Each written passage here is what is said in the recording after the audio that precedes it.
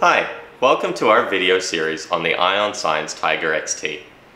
In this video, we will go over a basic overview of your Tiger XT instrument, including key features such as buttons on the keypad, a quick start setup guide, how to charge your Tiger XT instrument, checking that the Tiger XT is charging, and key status icons for your instrument. In the first section, we'll go through some basic buttons that are available on the Tiger XT keypad. On the keypad, you'll find the A and B soft keys. These change the functionality depending on what's shown on the display screen. Next up, we have the up, down, escape, and power or enter soft keys. The escape button helps you exit menus or cancel changes. The last button available on the Tiger XT keypad is the on-off or enter key.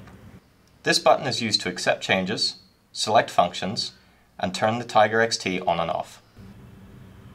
In general, the A and B keys and the arrow keys are used for selecting and adjusting settings, and you'll confirm your choices by pressing enter. In the next section, we'll go through a basic start guide for the Ion Science Tiger XT. To turn on the Ion Science Tiger XT, simply press the enter key once. The screen will either display the Ion Science or AirMet Scientific logo, your instrument ID, and the firmware version. The lights will flash white, red, and amber. You'll hear a beep, followed by the pump starting up. Next, you'll see that the instrument is checking the lamp, and if it's set to 0 upon startup, the appropriate symbol will be displayed. To power the unit off, press and hold the enter or power key for 3 seconds. A countdown will appear, followed by continuous beeping and flashing lights.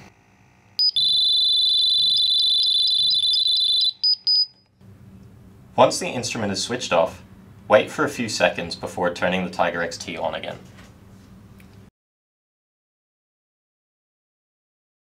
To charge your Tiger XT, connect the charging cradle to the mains power. Place your Tiger XT in the cradle, aligning the contacts with the pins on the device. A red light on the charger means the charger is ready.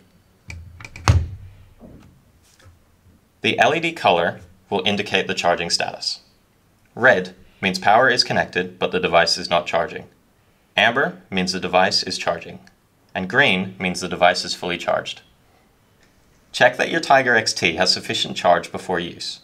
The battery icon should show at least 2 full segments. If not, the instrument should be charged to at least this level before use. In the next section, we'll review the key status icons on the display for your Tiger XT.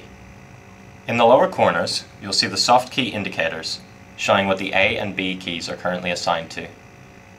The middle of the screen displays the measurement units and the current gas the instrument is detecting. Memory status. If your Tiger XT has the data logging upgrade, you'll see the memory status icon that fills up as the memory is used. There are 4 bars that indicate how full the memory is. This current status shows the memory log is 25% full.